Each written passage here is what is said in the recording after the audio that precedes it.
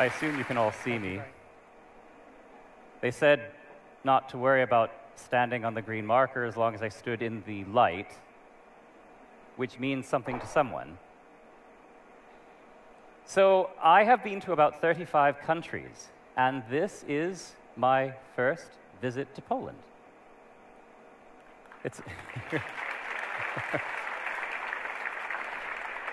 It's a pleasure. Thanks for having me. Did you ever feel as though you had something inside you that was only waiting for you to give it a chance to come out? Some sort of extra power that you aren't using?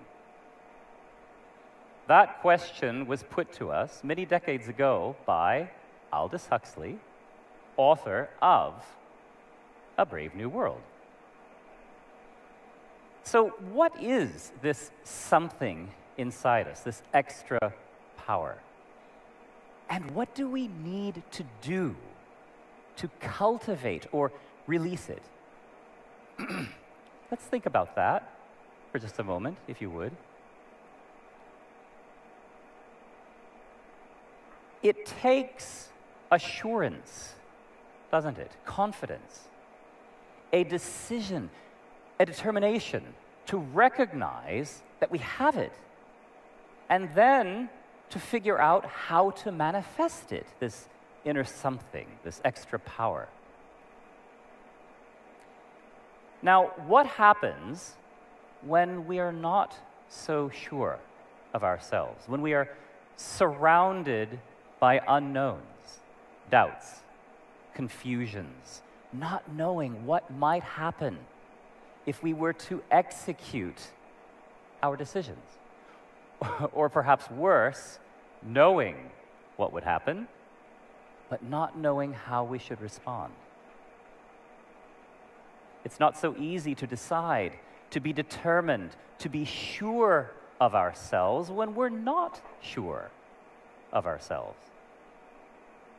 So now let's take this one step further. What would happen then if you couldn't see? If you were blind? You may have noticed I happen to be in that situation. So my eyes were made by a gifted artist. He made them gorgeous, but he couldn't make them see. Can one even have an extra power without being able to see? From where would that assurance, that determination come if you cannot see? Isn't blindness naturally associated with confusion, doubt, not knowing? Sounds like a trick question. I'm standing right here. But how did I get here?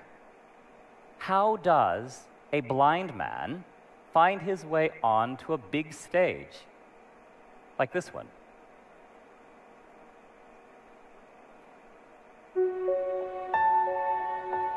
This is what blindness has meant through time and to this day for still so many people. Struggle, isolation, dependency, restriction, poverty. As a blind boy raised in the US in the 60s and 70s, these perspectives that were so embedded in society and culture surrounded me with the message that my question, that my part to play was less than others, that I mattered less, that freedom of choice, dignity, and purpose did not belong to me. The methods that orientation and mobility instructors use to teach the blind are very outdated, and they were created by people who can see. Therefore, these are people who do not rely on these techniques to survive their everyday life. When people are guiding you in Japan, they guide you by the cane, right? Yes, that's that's like covering your eyes. My parents did not accept those ideas about blindness because those ideas came from sighted people. And what do sighted people know about blindness? They didn't want their son damaged by presumptions. So with their support to strengthen me against this negativity, they let me teach them about blindness. I would have been around 15 to 18 months of age when my parents noticed that I was making little clicking sounds with my tongue. You see, they would have been little clicking sounds. Now they're bigger. Somehow, I seemed to know what was around me. A bit like seeing, finding my own way with a freedom and confidence that others found miraculous. But not my parents. They had somehow suspended their beliefs about what I should or shouldn't do as a blind child. So rather casually and without much fanfare, they encouraged me to be just a boy, like other boys. We want you to move out and pay taxes, I heard them say. I think they just wanted me to take care of them in their old age. Unbeknownst to them, we later found that my visual brain, the part used to see, had become active. We know this from brain scans.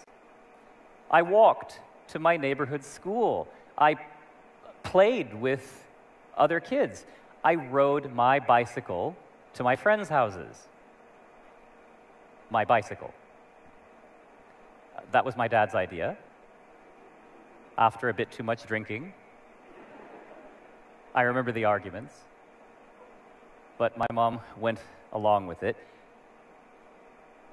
Can you imagine? I did, or attempted, just about everything, with varying results. But I was best at climbing, as are most blind kids who aren't restricted.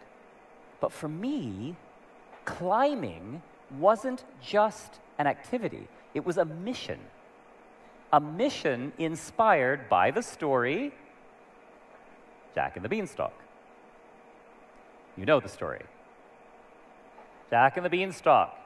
Plant some beans, a great big huge thing grows really, really tall, and Jack, a boy, climbs this thing and discovers a land in the sky. I related to Jack, and I decided, by about the age of 4 or 5, that the sky must be touchable. It must be reachable. You just had to climb high enough to get to it. And it made sense because there were sounds coming from the sky. You had airplanes making noises, and you had birds making noises, and people talk about clouds and the moon hanging in the sky. They must hang from something. So how high do you have to climb to find the something? And so I set out to find that something, and I climbed everything I could find to do it. And with my way to see, I found everything I needed. And I was about 13 when I climbed the tallest thing yet. It was a eucalyptus tree. Eucalyptus trees are very big and very tall and not so easy to climb. But being small and pretty agile, I was able to climb it, and I was able to get darn near the top. And that means, well, so high, frankly, that I couldn't detect the ground. Which is to say, I couldn't see the ground, which is to say I was pretty high, probably 25 or 30 meters. Perhaps the tallest thing for many kilometers in those days. So what I could hear was everything happening all around me. A tapestry of living beings for kilometers in every direction, birds flying beneath me, and sound radiating all around me, and as far as I could hear, which, as I've said, was pretty far. And the sky went on and on forever. And I realized, as I swayed in the breeze, I was probably not going to touch the sky. But I couldn't shake the feeling that something still hung out of reach that was worth reaching for. And if it wasn't the sky calling to me, then what was it? So we fast forward through 2 master's degrees, research into understanding how I could see without sight, and how to train others. I became the first orientation and mobility specialist to teach other blind people how to get around. I was the first blind person because before me, blind people weren't allowed to teach blind people how to be blind. It is still like that in most countries. Poland is included. So if you're a blind person here, you can't teach other blind people how to be blind. My students began doing things as if they, too, were learning to see. And the media and the press came in waves. I'm a private person. I'm reclusive. I would have been happy living in a cabin in the mountains, well, climbing trees. But here came the press, and letters, and emails, and phone calls. How did they even hear of me? How can my child learn this? How can I teach this? How can I find more freedom in my life? Were the questions. So in 2001, I established Visioneers, which was not so much about blindness, really, but rather about seeing. New forms of vision, new ways to see, and not just for blind people, but for everyone, because it became clear to me that everyone faces some form of blindness in their lives. And everyone can learn new ways to see better.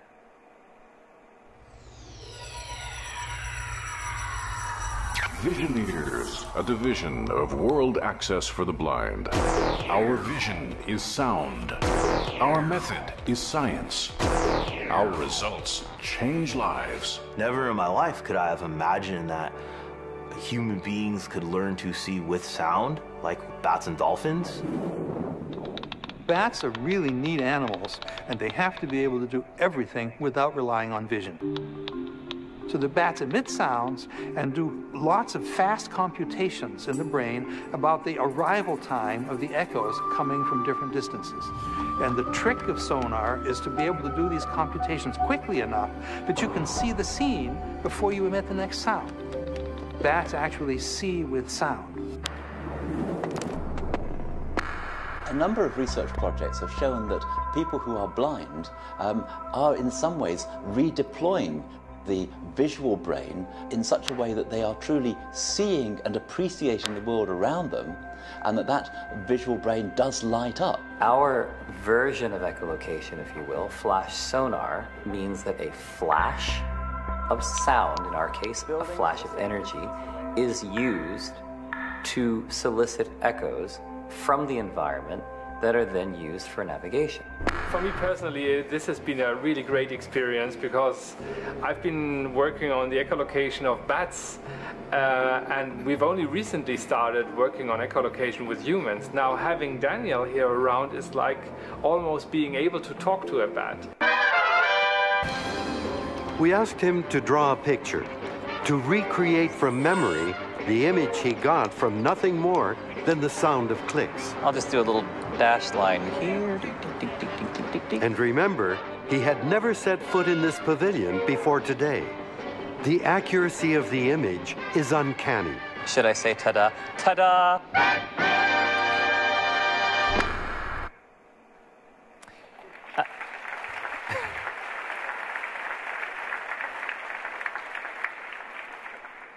Okay, now let's all get serious.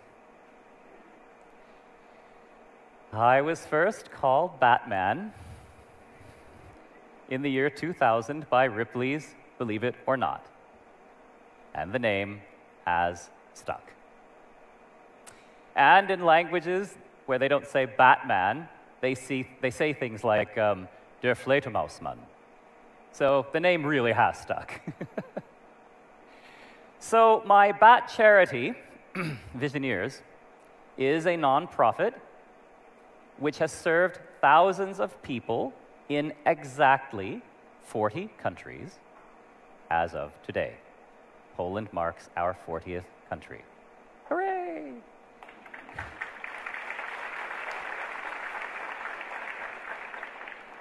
The clicking is like communicating with our surroundings. Except in here, where it sounds like I'm in a hall of mirrors. But animal scientists call it interrogating or questioning the environment. Every click asks two questions. Where are you? And what are you?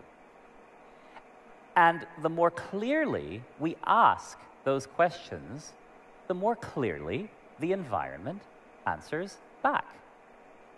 And I will show you how that works. So I have to show you how to see without sight by asking you to close your eyes, please. So everyone close your eyes. And I'm going to show you how to hear changes in the environment, but instead of clicking, I'm going to use a simple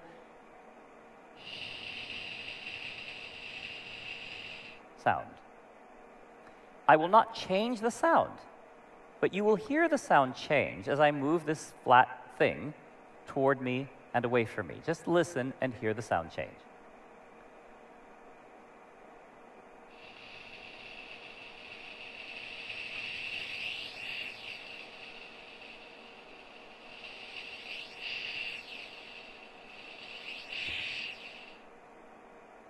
But you all hear that? Yes, no. Excellent, thank you, thank you. But don't open your eyes. Close your eyes, please. Because I have to quiz you now. I said we have to get serious. So this is a quiz to determine how well you can see. Think of it as a visual acuity test. Keep your eyes closed, and I'm going to do the exact same thing I just did. I'm going to move this thing toward me and away from me as I go shh. But this time, I'd like you all to please tell me to stop when you hear it moving. So when you first hear it moving, just say stop before I bang myself in the face with this thing. Okay, eyes closed. And we're going to relax into this. Some people yell stop before I even begin shushing, right? So this is easy going. Just listen and say when.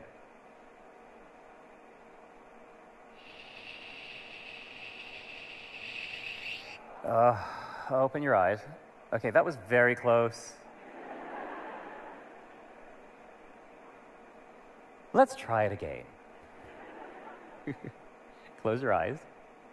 Everyone close your eyes. Now you know what to listen for.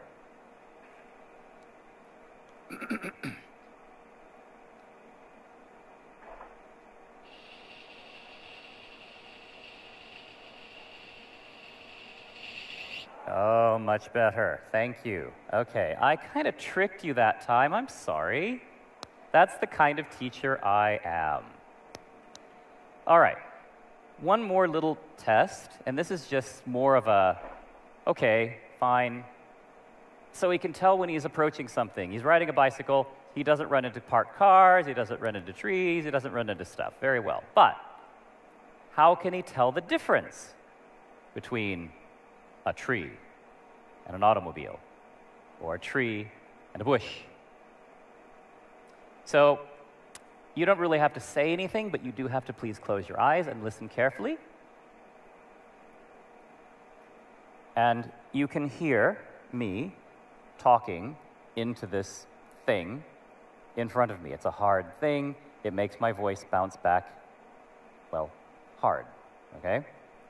So keep your eyes closed and listen to what happens when I change from this hard surface to this much softer surface, right? So this is a soft surface, hello, speaking into my pullover, and going back to the hard surface, right? Very, very simple. Okay. I'm sure you all heard that. I don't even have to ask. But that is a simple demonstration that shows us that every surface reflects sound differently. And that's what gives us, me, our instructors, our students, that's what gives us, well, a kind of vision. A vision that tells us what's around us, that shows us where to go, that helps us to find our way, that kind of removes this sort of unknownness, lifts the darkness, if you will. Remember, the visual cortex is active. Now, you've spent just a few seconds learning to see without your eyes. Let's have a look at what can happen after just a few weeks or months using the approaches we've developed.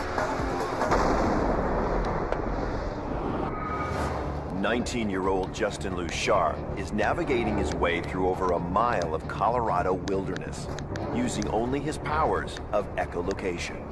Justin has now reached the dense forest section of the course, where he will have to navigate without touching any trees. It's taken Justin less than 30 minutes to walk over a mile through an incredibly testing environment, using only the power of sound. What are you seeing? Well, so I know that there's an object, and I know that it's a really solid object with divots in it. And I know that because when the sound comes back, it comes back very clearly and it shakes. And I know that it's harder than wood. So I'm going to bet that this is a rock, and... Oh, he got it! Moved it. I did, huh? Victor is 5 years old, and it was the first time for him to have a mobility and echolocation training. So he did not have his own white cane, and we had to make do with my cane, which was too long for him. Oh, yeah, it's a tree. Where did you get this? Since Victor was new to echolocation, I thought of teaching him echolocation by clapping against a book. Okay, I got something very solid here. Very solid here? Yeah. Okay. Tall or short? Tall. Taller than me. And you're looking for? A tall, solid object. Tall, solid object. And I touched it. There it is. All right, you found it. It's opening up, you know, each day that we do the training. So to now be able to tell the difference between something that's pretty solid versus something which maybe isn't so dense or is a bit sparser, it's absolutely unbelievable. And I was just very impressed at myself there. I think it's just, the whole technique's just fantastic. Oh, okay, lift yourself up. Okay, I got you. I got you. Remember, I promise you cannot fall. Okay, I'm up. There we go. Thanks, Mom. Look at you. Okay, now, I'm going to come up. Yeah, we're all going to go together. You're doing great, sweetie! Where am I? Okay. Now, you give us your power click, see if you can hear the building still. No building. just looks more like a His personality drives him to know, to understand, to experience, and he has no fear. And he doesn't mind a bit of mishap. I mean, I've seen him crash and burn on a number of occasions, and it does not faze him. He just doesn't care. All right, here's a hill. Follow me. All right. Those are a pretty powerful combination of characteristics that will just drive a person forward. Yep, we're heading towards the building. I have no vision at all. I have no light perception, and I've been this way since I was born. I worked with her for 7 days. She went from anxiety attacks about leaving her front door alone. By the end of those 7 days, it was getting to the mall on her own and enjoying doing her own shopping. Since learning echolocation, I now have true choice. I'm not abjectly terrified of travelling independently. Oh, what is it? Let's go check it out. These skills are things that blind people don't typically have access to. And it's the most empowering feeling when you've got somebody who's with you and who is also blind and who's saying, yeah, you can do this, you can do this. It's one of the most empowering experiences I've ever had in my life. And it's not like somebody comes and then all of a sudden you can do everything. You have to keep working at it. I was just flabbergasted. I couldn't believe what I was seeing because I didn't think that was ever possible. It's not a matter of enjoying it more or less, it's about enjoying it differently. You know, it's enjoying it through different vision, through another lens. It's hugely gratifying to us to see the transition, especially when you consider 2 weeks ago, he couldn't take a step on his own.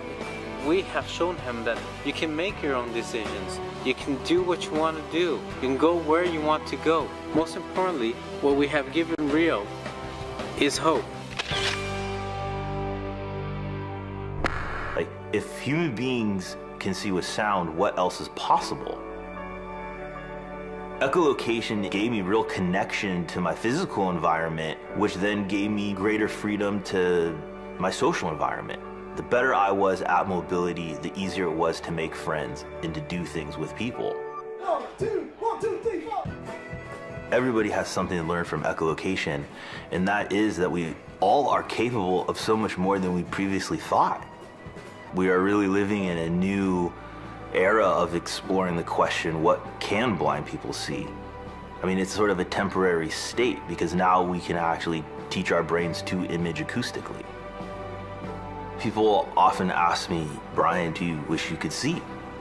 And my response is, I already can.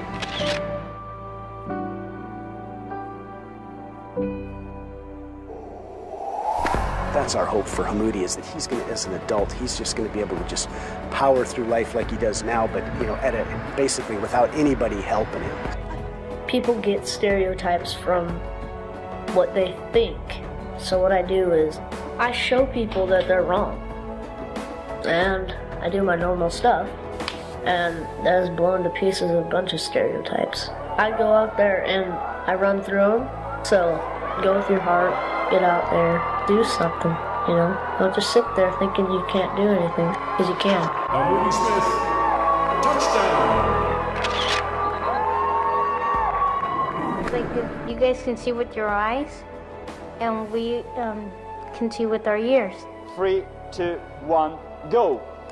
This obstacle course is not just poles, it is a goal. And the bigger the goal, the more obstacles you'll face. And on the other side of that goal is victory.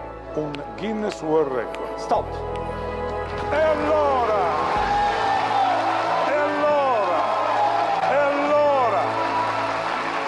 È stato bellissimo vederlo qua. Si se puede! Si se puede, si se puede. Yes, you can. That's my cue. If human beings can learn to see with sound, what else is possible? All of these folks are totally blind, and all of them able to see. Juan Ruiz, the guy who set the world record, the yes, you can guy, si se puede. 11 years old when I began working with him. Now he's one of our blind instructors. blind people aren't allowed to teach in most countries. The young man walking through the snowy forest only had his eyes removed a few months before that was filmed. Also, one of our instructors, now totally blind. It's hard to use your eyes to see when they are made by an artist, unless that artist is God. The woman who said she was paralyzed by fear is one of the few blind choir directors in the world. Her husband fell very ill after I worked with her. She took on all the responsibilities of caring for her family with her newfound freedom and abilities. And the young boy who scored the touchdown, shot in the face at point-blank range by a terrorist in Iraq when he was 2 years old, and now treated like every other member of his football team. No special accommodations are made for him. That touchdown was not staged, as much as he may have made it look, because he is able to outrun most players on the field. He tackles. He is tackled. He is regarded with full respect as an equal contributor and a damn good sportsman, and he's half the size of many of the players on that field. I didn't teach any of them how to do any of these extraordinary and ordinary things. I myself have not done any of these things.